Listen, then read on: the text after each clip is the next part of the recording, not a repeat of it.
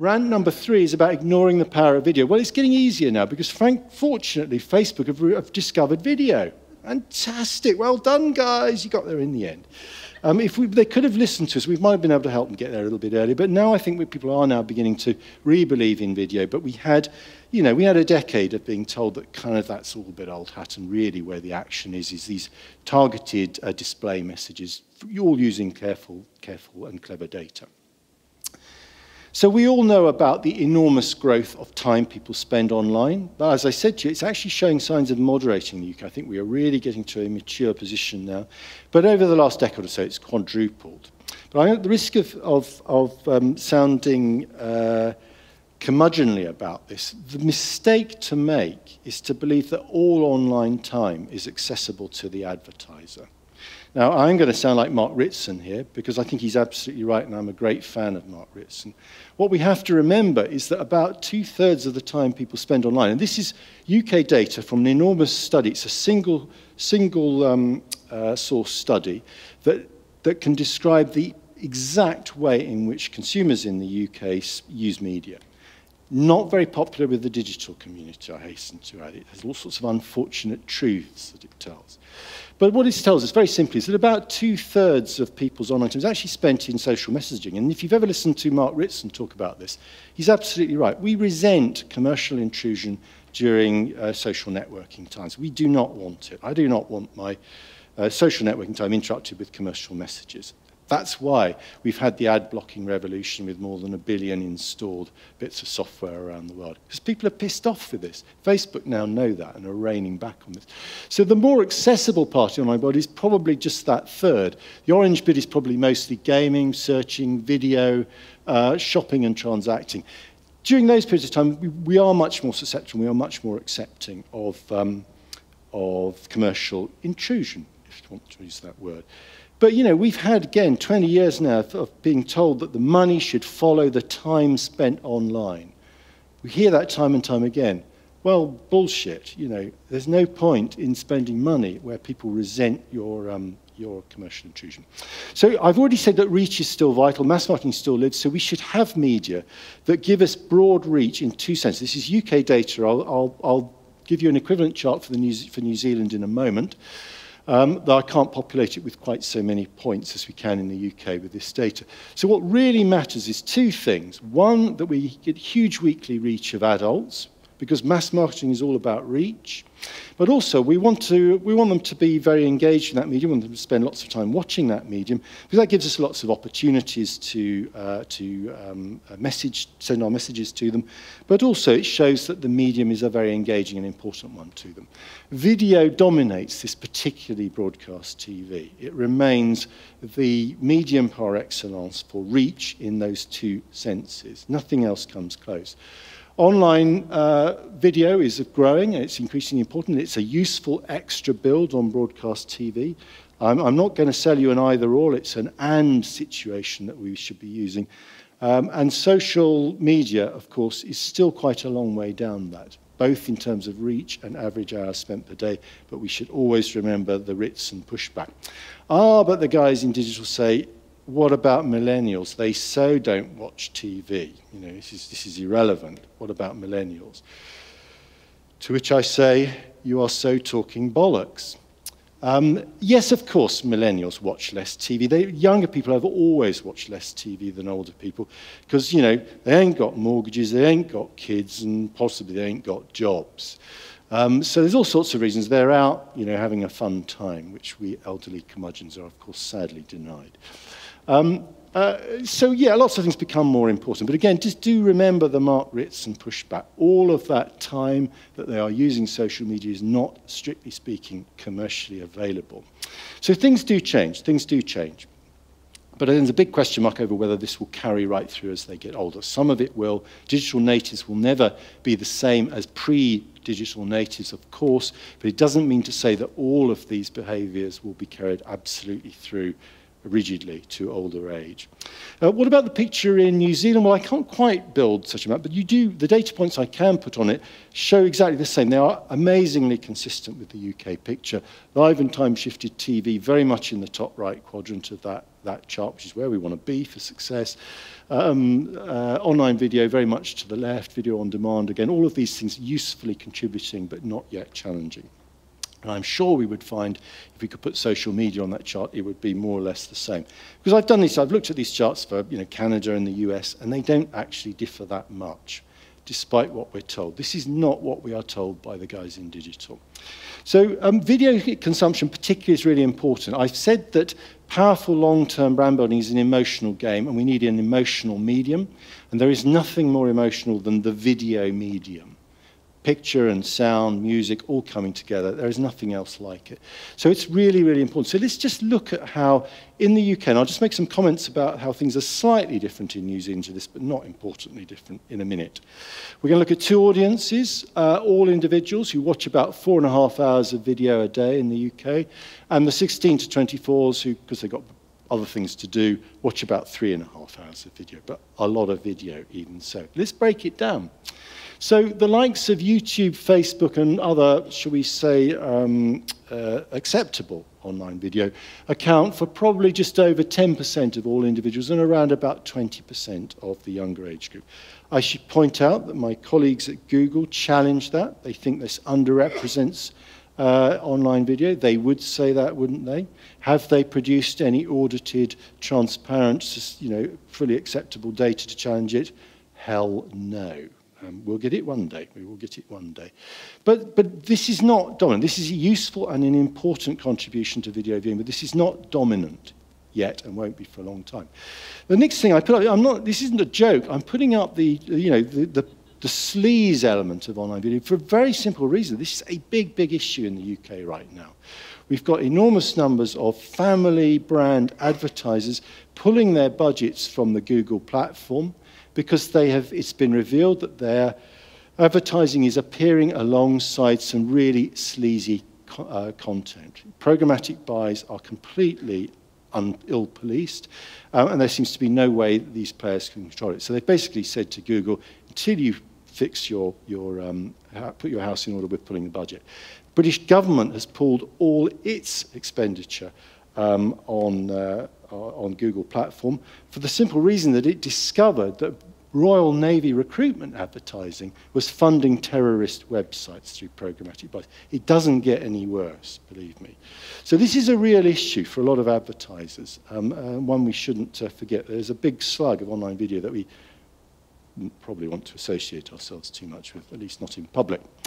There's a whole chunk of subscription VOD and DVD, which is more important in the New Zealand market than it is in the UK market at the moment, from your figures, but it remains the same. I mean, the online video is very similar in New Zealand and the UK, but the big chunk that remains is essentially TV, either live TV, playback TV, or broadcaster video on demand.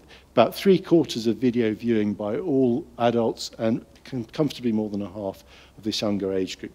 So really do not believe it when people say to you that young people don't watch TV anymore. It's just crap. So given all that, you might expect that TV, in fact, if we're objective and we look at the evidence, TV shouldn't be suffering too bad. And in fact, it's an extremely effective medium that is getting more effective, not less effective. So here we're comparing the Web 1.0 period with the Web 2.0, essentially.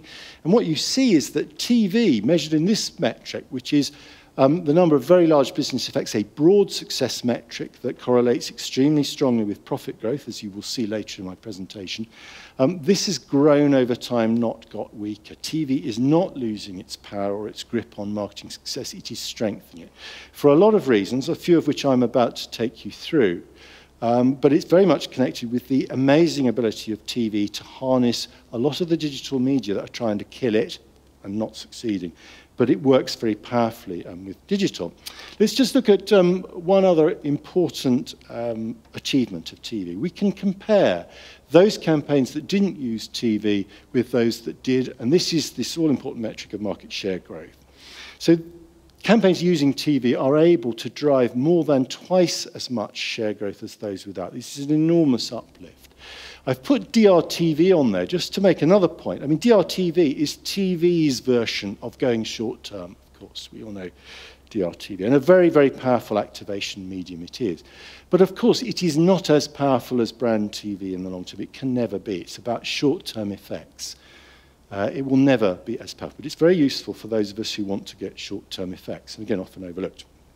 Why is TV getting more effective? Well, partly because video on demand has been a big growing platform around the world. It enables us to deliver our advertising message at the time of the consumer's choice, you know, with the content of the consumer's choice. So it enhances our kind of advertising buy, if you like, and creates a very significant uplift effectiveness, about a third.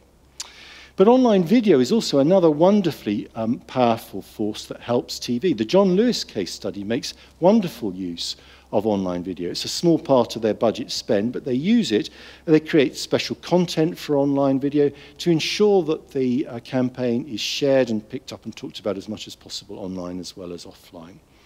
So if we look at online video, it is emerging as a very useful medium in its own right. Nowhere near on the scale or power of TV, of course, but I don't want to get drawn into some kind of macho TV's got a bigger one than online video. Because that's not the point I want to make, okay?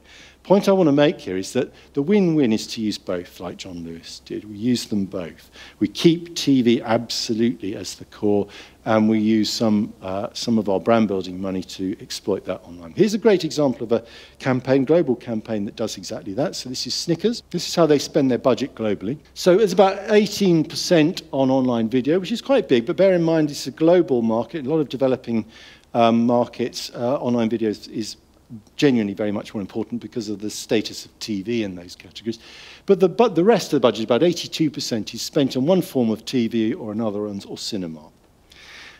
Worth just pausing for a moment to remember that Snickers, the Mars campaign, is a family-owned company. These guys know all about the long term.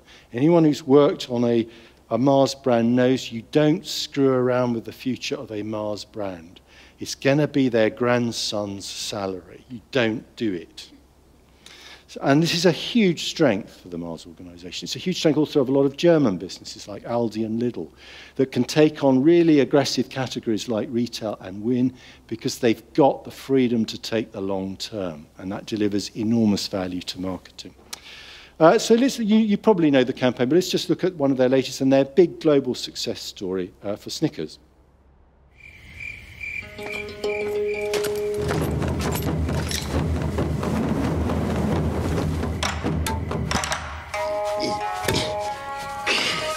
弱成这样也敢闯江湖？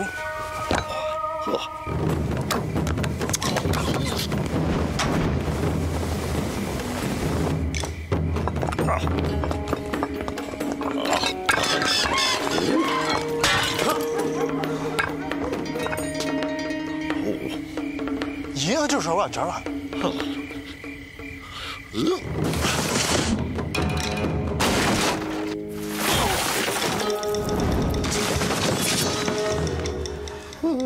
别打你的二破拳了，来条 Snickers。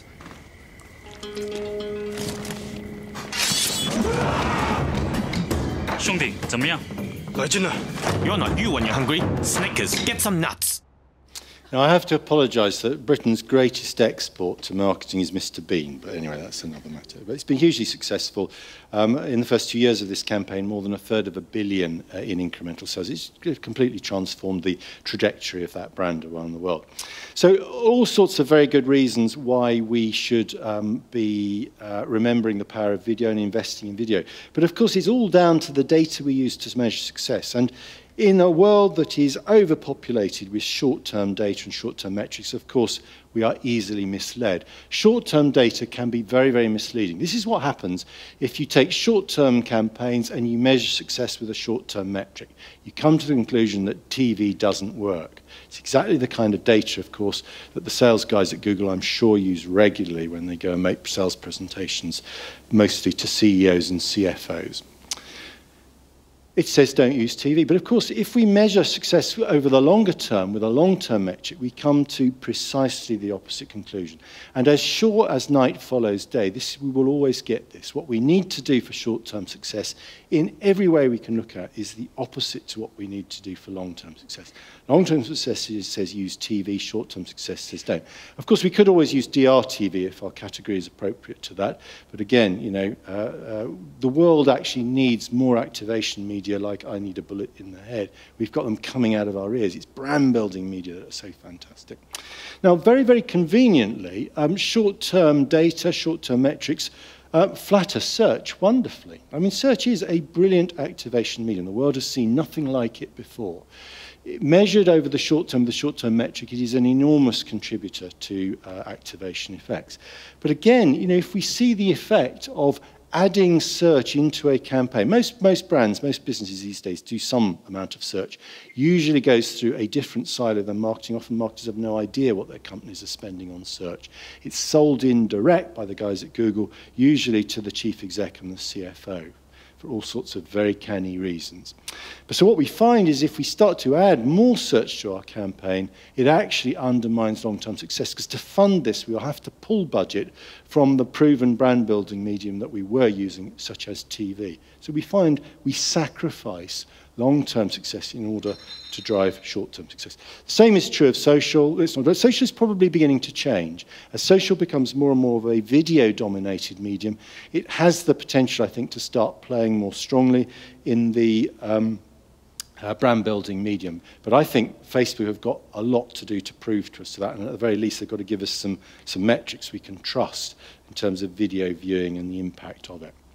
So let's just look, what's the cost of short-termism in the sense of video viewing? And it's really, really clear from this. Those short-term case studies spend just short of 40% of their budget typically on video-based media, and about the bulk on these kind of activation-focused non-video-based media is what you'd expect.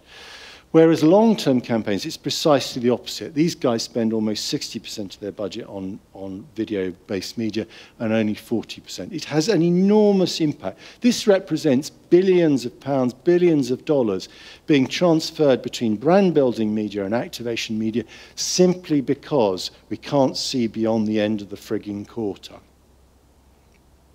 Very, very nice business for those who offer short-term media. So it really, really is dangerous.